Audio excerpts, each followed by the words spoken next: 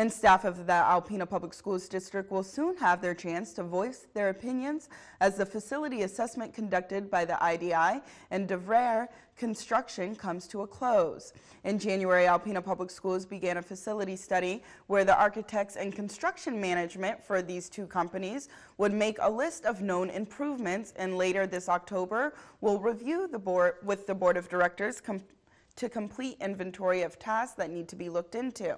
The study is being broken down into two different phases, and the first one is rapidly coming to a close.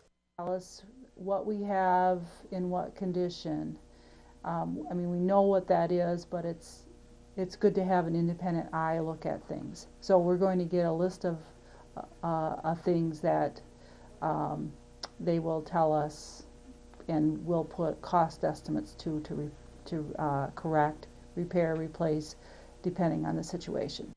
Block says that the second phase will consist of the visioning process, where they will look at what needs improvements first, and they will then take them through the next few generations. Block says they haven't found a bond issue for the last 20 years, but one of the current major improvements to consider is change in the school's security.